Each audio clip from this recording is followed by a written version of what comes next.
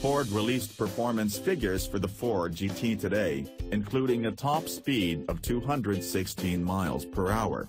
But more impressive, the Blue Oval's 647 horsepower supercar bests the benchmarks from McLaren and Ferrari on the track.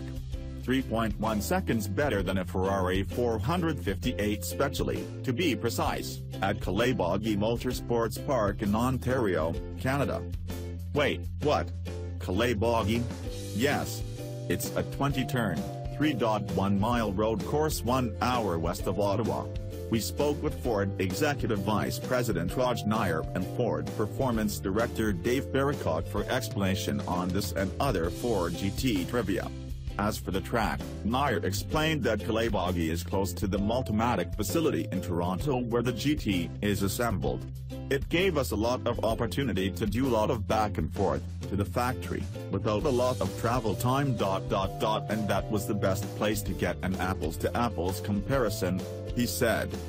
The numbers, for the sake of posterity, we obtained with the same driver using fresh tires and a full tank of gas on all three cars in identical conditions. According to Ford, the resulting lapse times for Ford GT, 2:09.8, McLaren 675 LT, 2:10.8, Ferrari 458 Speciale, 2:12.9.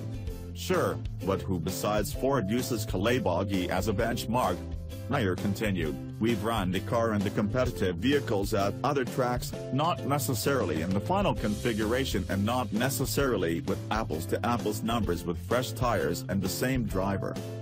Asked whether the Ford GT would produce similar results on benchmark tracks such as the Nürburgring Nordschleife, Virginia International Raceway, or Mazda Raceway Laguna Seca, Nair responded with certainty, absolutely.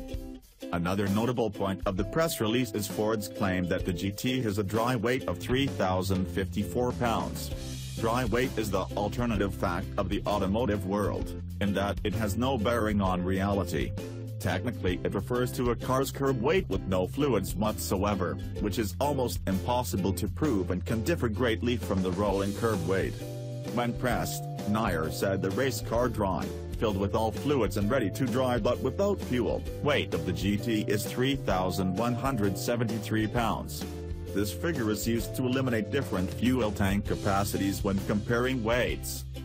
Ferrari and McLaren list non-dry curb weights of 3,075 and 2,927 pounds, respectively.